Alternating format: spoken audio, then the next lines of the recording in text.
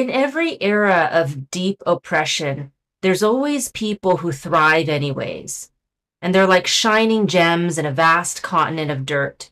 They find their vein of gold. And even when the world is in chaos, they just move through the world anyways and find their joy. It's like they were immune to their haters. If life were a song, they weren't listening to the song of their haters. They were listening to a different song, their song. And their song was the tape recorder playing on repeat in the back of their minds everywhere they went. What is the song playing at the back of your mind? And right now, we're going to figure that out in 3 steps. So first of all, there's a song playing at the back of your mind everywhere you go. And that song is the soundtrack of the movie of your life. If you follow its rhythm, tune, and beat, you're moving your life forward. And listening to the music of your life story, or tuning in to hear the soundtrack of your life, connects you with God's purpose and will for your life. It's moving the story of your life and the story of how God shows up in your life forward. So these days, what's playing in the back of your mind? When you wake up, you think, okay, today I gotta. So right now, because it's not yet a song, it's just a repeating thought. What's the repeating thought in your mind these days? Like, what are you constantly, every day you wake up and you tell yourself, or you're always thinking this in the back of your mind? And go ahead and write that in your journal. So for me, just as an example, it's gotta get a job, gotta get a job. So that's the repeating thought in the back of my mind. But if that thought were a song, it would be that song by Queen, which is like, dung, da, da, dung, da, dung, dung, dung, under pressure, you know? So if your thought is, oh, I have cancer, your song might be Yo-Yo Ma at Carnegie Hall playing the cello. This is your swan song. I'm dying, you know? That might be your song. Or if your thought is, another day with arguing in the house, I can't take it. So your song might be heavy metal, grunge, smash the house to bits today. You know, that's what it's gonna be like.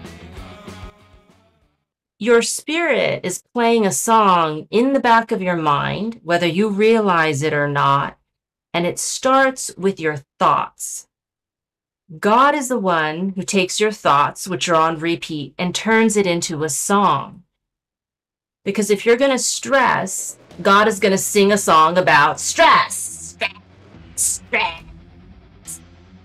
If you're in love, God is going to sing hopelessly devoted. You know, while you're living your life, heaven is putting a soundtrack to it.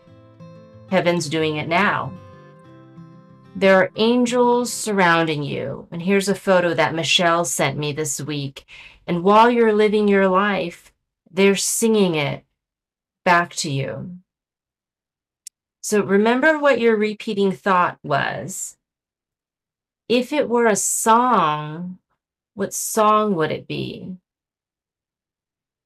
And you can even start with what kind of music, like is it grief music? Is it opera music? Is it rock and roll?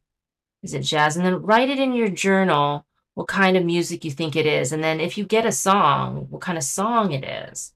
But if that repeating thought in the back of your mind started to sing, what song would it be? Okay, so my song was Under Pressure by Queen. So I'm like a piece of coal with a migraine pressuring myself to turn into a diamond. And that song is hard for me to sustain for more than several months.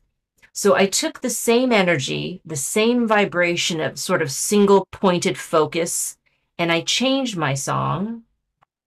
And now I'm meditating every morning. And I've transcended and transmuted all that pressure and I've focused it into sort of staying steady. And no matter how much pressure I put on myself or the world puts on me, I stay steady. So my song playing on repeat in the back of my mind represented pressure. And what did the pressure do for me? Over the period of several months, it gave me single-pointed focus because I was under so much pressure. And how did I change that into something that is sustainable for me? I turned it into staying steady. And so now you're going to do the same. You're going to think of what your song represents. So mine was pressure. What does your song represent? Is it confusion, open-mindedness? Is it sadness? Is it hustling? What does your song represent?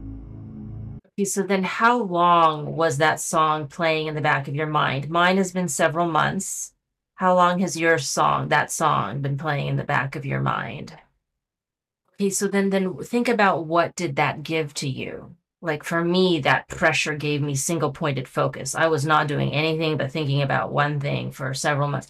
What did that give to you?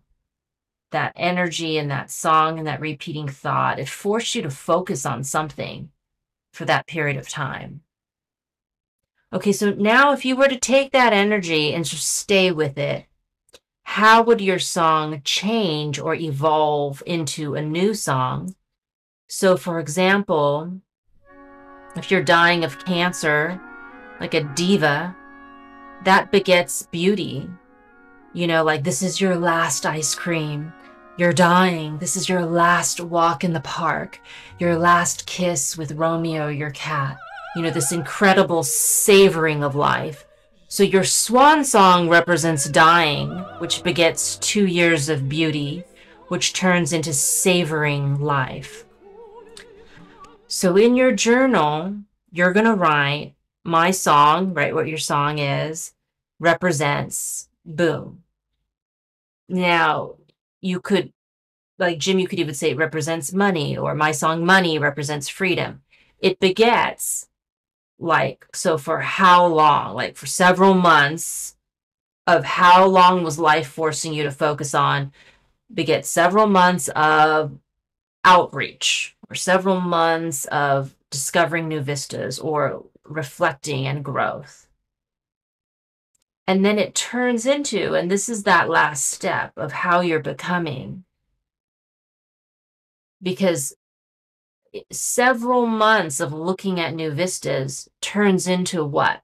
Several months of outreach turns into what? Several months of reflecting and looking at growth. What does that actually turn into?